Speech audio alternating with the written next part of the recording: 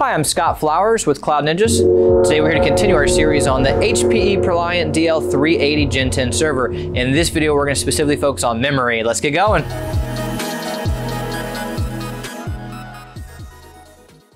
Well, hey, thanks for stopping by today to learn a little bit more about the HPE ProLiant DL380 Gen10 server. Do us a favor, if you find anything that helps you in this video, click that like and smash that subscribe. All right, let's hop in. This video will be specifically focused on memory. So we'll just go into the specs to start. We'll go over some of the compatibilities. We'll go over the max speeds and sizes, which depends on your processor. And then we'll actually show you how to physically install them. So how many DIMM slots are there? There are 24 DIMM slots inside. It takes DDR4 memory. It takes a number of different speeds, and this is where it gets a little bit complicated. You can go as low as 2133, 2400, 2666, 2933, or 3200, but that's where it gets a little complicated. With a first gen scalable proc, you cannot put in a 2933 or a 3200 speed module. It just won't function. It's not even like it'll clock down. It just won't even function. It won't register. So you need to make sure for a first gen scalable proc, you are only putting in 2666 or less, and depending on what proc you have in, it might only even support up to 2400 speed, and then when you start filling up all the DIMMs in the channel, it can even potentially clock down further. So I recommend going to the HPE quick specs that we have on our website.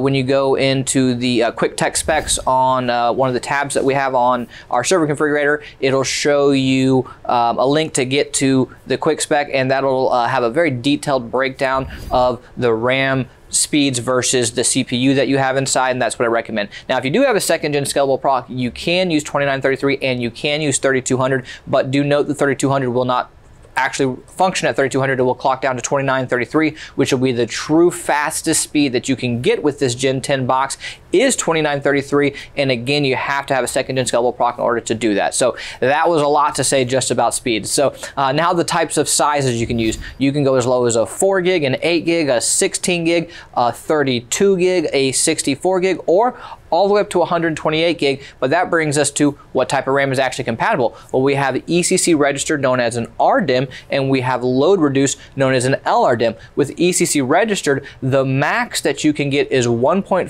terabytes using 2464 gigs at 2933 speed. Whereas with Load Reduced, you can get 3 terabytes using 2428 gigabytes at 2933 speed. Again, must have a second gen scalable to that 2933 speed. So, all right, now that we know a little bit more about the speeds, the sizes, what's compatible, let's show you how to actually install them, which is a little bit more complicated than it should be. Thank you, HPE, for that, and we'll show you why. And but before we do, I'm gonna grab my ESD gear and be right back. All right, I have my ESD gear on. We are safe to work inside our machine. All we're gonna need are memory modules, no tools needed. So make sure your latch is set to unlock. Remove the lid.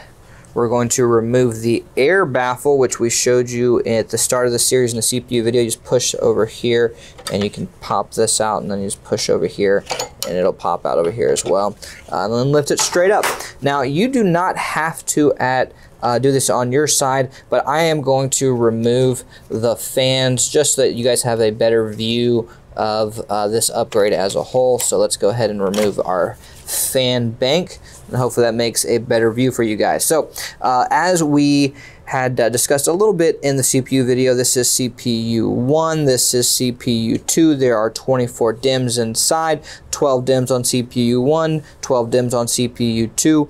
If you notice, they go white, black, white, black, white, black. That is the difference in the memory channels, which means there's 2 DIMMs per memory channel and 6 memory channels per processor. So that's kind of your general layout. So the other thing actually I wanted to point out is if you're at home, what we're going to do in this video is we're going to do 6 DIMM and 12 DIMM configuration and all the way.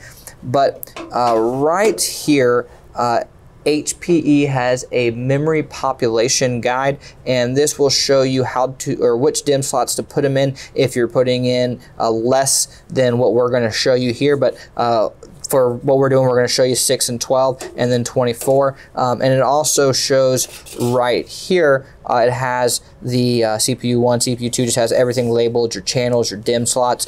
So that is a helpful guide that they do have. And then technically, it's very, very difficult to see, but HP does have everything labeled in between the DIMM slots. The 380 is a little bit better than the 360 Gen 10 as far as just making it a little bit clearer to see, but it is a little bit difficult as a whole. So I closed all the tabs real quick to make it a little bit easier to see which tabs are the start. So again, white is the start of the channel and black is the second DIMM slot in the channel. So we're going to hit all of our white DIMM slots first before we do any of the black DIMM slots. And the reason being is we want to maximize overall performance. You don't want to overload one channel and have it doing all the work and then have other channels not doing any work. So just having a nice even distribution across your channels is the name of the game here. So all right, the first slot we're going to put in is B1. Then D3, and then F5. Now we're going to swing over here and we're going to go to E8, C10, A12. Bingo. All right, so now we're going to come over here to CPU 2. And CPU 2, it's going to be the same thing, B1, D3, F5, swing around, E8, C10, A12. So the first 6 were the 6 over here, and then the next 6 were the 6 whites over here, okay? And that'll get you your first 12. And then, of course, if you're filling it up, you start putting them in all the black DIMM slots, but that is the proper way to do your configuration. So now I want to show you a couple other things. So first things first, there is a notch on your leads. So this notch right here, sort of in the middle, is not perfectly centered. This notch is known as the key.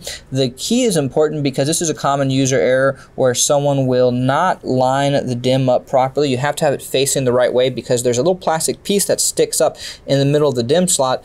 So if you try to jam it in the wrong way, you could break the leads, or you could damage the DIMM slot, which means you might need a new motherboard, which would be the last thing you'd want to have happen. So that's something I always point out to be just very safe, to make sure you have it faced the right way. So the next thing I always like to do too is I like to pop open all of my tabs before I get started. I closed them just to show you guys the channels, but I like to have them all wide open before I install modules.